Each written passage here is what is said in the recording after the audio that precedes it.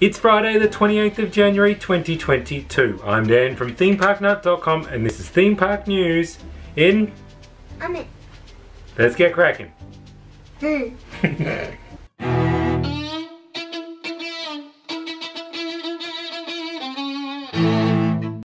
And the timer starts now. During their fourth quarter earnings call, Comcast this week announced that they were hoping to have their new theme park, Epic Universe, up and running by summer of 2025. In Japan, Studio Ghibli announced that their new theme park, Ghibli Park, is going to be open the 1st of November this year. Legoland New York has announced its grand reopening date will be April 8th.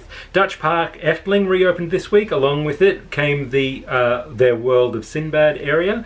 That included the change to the old and slightly racist Monsieur Cannibale ride, which has now become Sirocco, which is a sea voyage based spin-off. Efteling also announced plans to build a new in-park hotel and an indoor attraction to replace Spookslot, their walk-through haunted house attraction.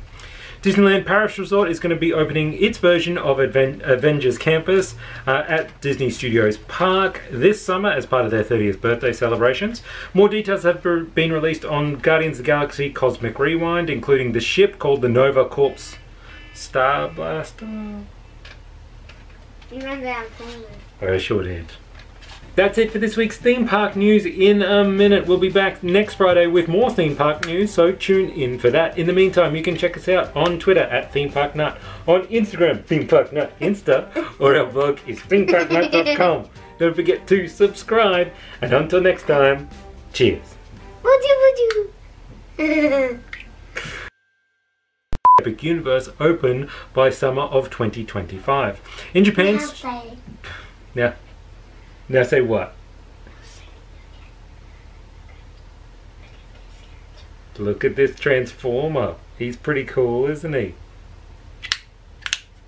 He's a hamburger. In Japan, Studio Ghibli has announced that their new theme park, Ghibli Park, will open on the 1st of November this year. Stay out of here, Lakutu. Awesome. Thank you, Josh. You're my biggest fan.